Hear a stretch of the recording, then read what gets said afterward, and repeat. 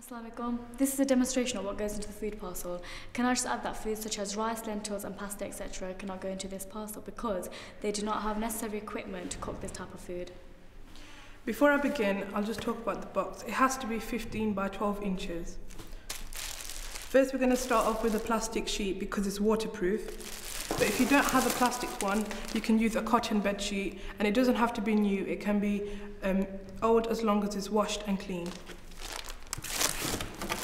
Next we have 2 bottles of water, but they have to be 1.5 litres so they can fit easily into the box.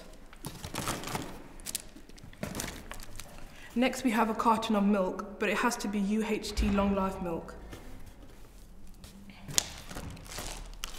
We've got a packet of cups.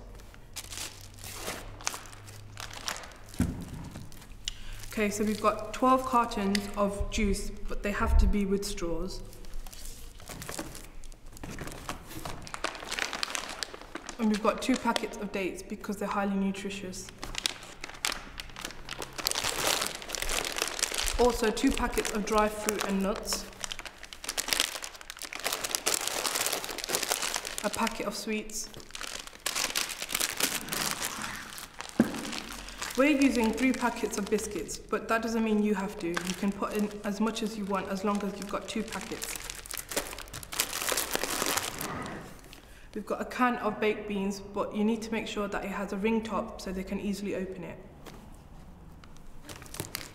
And finally, we've got 2 bars of antibacterial soap because hygiene is an important factor.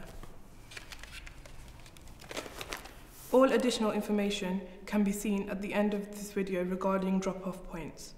And can I just say, all products must be halal or suitable for vegetarians.